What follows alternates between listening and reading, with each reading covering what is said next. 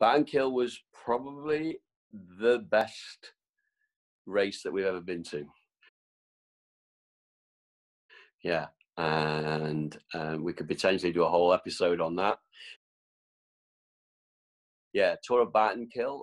For that, and for those that don't know it, Battenkill was, if they've ever seen the Clint Eastwood film, The Bridges of Madison County, where the Clint Eastwood was taking pictures of all these like bridges that cross rivers over there on these the dirt roads that have been hammered down, but they've not got a top layer of tarmac on them. There might have been a very a thin layer of tarmac laid over them that has been just rolled over once or twice, basically. But because the country is so big, you know, these roads are made like this.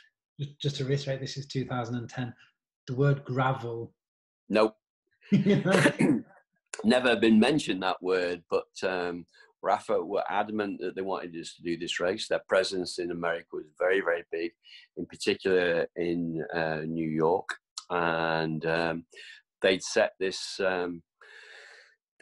race up for us. They wanted us to do, and we were game to do it, obviously. And however, the itinerary that they wanted the team to do, I was totally against it, and thought that it was too much for the riders. We literally flew in, and we got into New York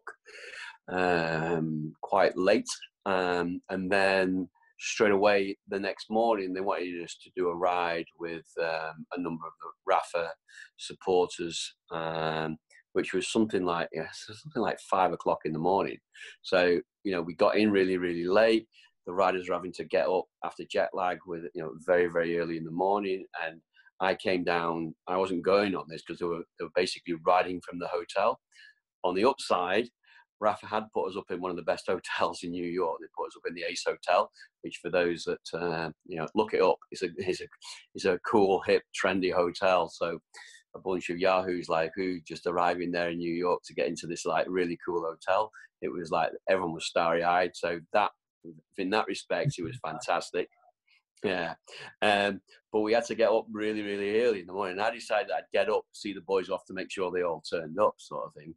So there they were. They all came down blurry-eyed, and off they went. I actually then stayed up thinking I'm going to have to, these sort of, mass participation rides with these sponsors of the team, or not just the sponsors, but the supporters of the team. Riders don't always like them, and excuse me, that's my TV going on.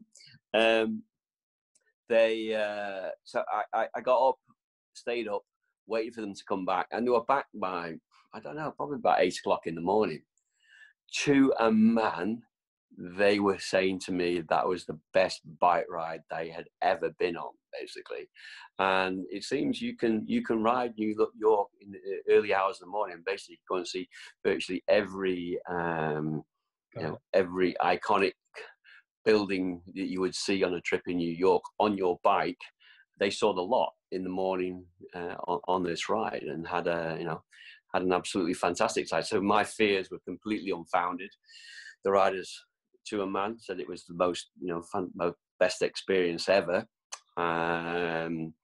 It was great. We then had a dinner that we went to that was in the hotel with these supporters had paid to be able to eat with the team, sort of thing, as well, which was good. We had interviews lined up for them as well, which was it kind of it was, for me, it was all detracting away from the race itself, but from satisfying what the sponsors want. It taught me a lot, I think, that trip, in terms of it. Almost that aspect of it was more important than the race itself. I guess it comes back to that thing of, like you said earlier on, if you don't sponsor a cycling team, true, expecting it to win, you don't base your investment on that point, from that point of view. And Rapha knew that they weren't necessarily sticking. No. Yeah. And then Simon Moshran came with us on that trip as well, and he was in the team car with us. And I remember abusing a commissaire in the race, and I'm not quite sure he did. I mean, Simon is from Yorkshire, so I'm sure he has heard that sort of language before. But I remember abusing this commissaire because he wouldn't let us feed our rider in the last 20 k's of the race yet. He'd stopped the team cars going forward, and by the time he allowed the team cars to go forward, it was past 20k to go, sort of thing. And I'm like, well, how could he be fed? He wouldn't let us go, you know. And I abused the guy and got the requisite fine for doing so. Darren Lapthorne would have been in the break all day, and that was great for our supporters and our sponsors. Like, we didn't end up winning the race, but yeah, this basically Battenkill's a gravel race. It was on a mixture of tarmac road and gravel roads as well. It's a tough event. It struggled to stay on the calendar, unfortunately, but it deserves to be on the calendar. It should have it's a shame that it can't get a more long-term sponsor. It's a great little race. However, at the end of that race, or during that race, what was it? Was it Etna that I can't remember what volcano it was that erupted? I still think nobody to this day is quite sure, except for the Icelandics, how you pronounce the name of it. But it was an Icelandic. It was the ash cloud. So we had the volcanic explosion in 2010, and as a result of that, all the planes were banned from flying. So we were stuck. BA cancelled our flight. We couldn't get back to the UK. I had to phone the organizer of the Tour of Brittany, Tour of Bretagne, and to say that we couldn't get back and the team wouldn't be riding the Tour of Bretagne, which we should have been going to.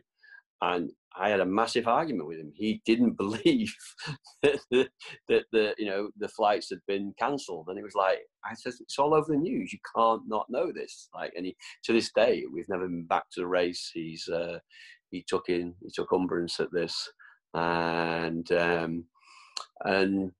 typical. I'm sure other people have experienced the same problems. If these sort of mass flights are cancelled, then there's this sort of panic. Where you're staying, what's happening. We were literally due to go from one hotel to the airport. We get to the airport. Before we get there, we know our flight is cancelled. You're going to be staying at this hotel at the airport. We get to the airport hotel. We're going to be staying where we have to stay for a number of days before we can fly.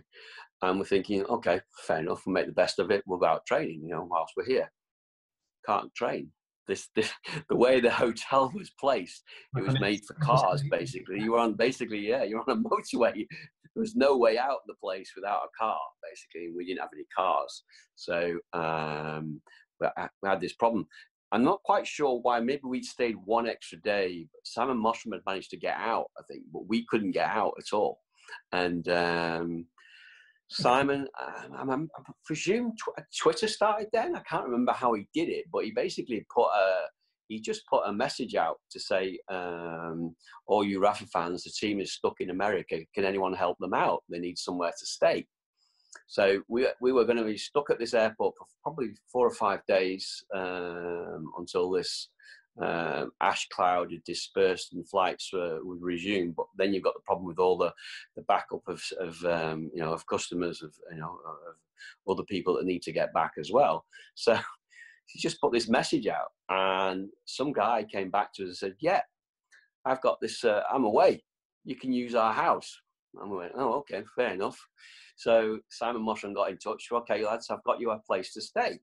And you always think the worst in these situations. Anyway, turns out we got a place in the Hamptons. So we hire 2 vehicles, and we basically drive up to upstate New York to the Hamptons, basically. And we basically go into this guy's drive, and we're like, what's going on here? This is like, we're just a bunch of hairy-ass bike riders. We shouldn't be staying here, And the keys in the barbecue. Okay. So sure enough, we got the guy's barbecue and the keys there in the barbecue for us. Get the key, let ourselves into his house, and we have the run of his house for the 4 or 5 days that we stayed there. Now, this house, we go into it, and there's a lot of land to it. I mean, there wasn't like 25 bedrooms or anything like that. So the riders were still sharing. House in his back garden or something. Well, that was going to say, the land was that big. He had canoes. So you went into his garage, and the first thing you see is a Porsche with a roof rack on it. And it's like, okay. So there's a portion, there's some other vintage car in there. He's got canoes. And then it turns out within the grounds, he's got a lake where you can go canoeing. But the biggest deal was he got his own cyclocross course within the, within the land of, his own garden, basically. And it wasn't a garden. It was like, it was farmers' fields. It was massive sort of thing, woods and all sorts. We saw deer in there, and we had a great time. To this day, we obviously thanked him and that at the time, but I don't think we've ever met the guy. I'm sure Simon Mottram has, but the hospitality of the people that were Rapha supporters showed no ends there. It's like it was a very, very special trip, and that was to be able to stayed in the Hamptons in upstate New York and that, and it meant that the boys could train. We missed going to Brittany, as I say. We fell out with the organizer with that, and I've actually never made up with him, unfortunately, which is a shame, because that was it is one of the best 2.2 races, and for under 23s in particular, it's a really good event to do. So that was the downside of it. Do I think it was worth it? Definitely. That was probably the one of the best trips ever to go to Battenkill. I think most of the riders would say the same thing as well. But obviously the ones that went, really, really enjoyed it. It was really, really good. Cool. And I think that maybe that is a good place to wrap it up for this evening. Yeah. So probably, yeah. I'm sure I've overlooked to ask you about tyre widths and stuff like that for riding on Battenkill, which I'm probably going to get people. Tyre widths, yeah. Well, there was no. There was none of that. Yeah. I mean, it wasn't known as a gravel race then. It probably wouldn't even be known as a gravel race now, in fairness, but it certainly was. It was a little bit different. I think they were probably liking it a little bit more to Paris-Roubaix, an American version of Paris-Roubaix. I think that's how they were trying to sell it at the time, but it wasn't. It was an unmade road, and I think depending on the weather, basically, much the same as we get with the Cycle Classic here in the UK. If it's good weather, then basically it's not, the race is not much of a problem really. Get bad weather, then a little bit more, a little bit trickier. But no, it's a good trip. Cool. So yeah, as I say, let's wrap it up there. We might come back for a bit more of 2010 next time. I think it's not necessarily a closed book.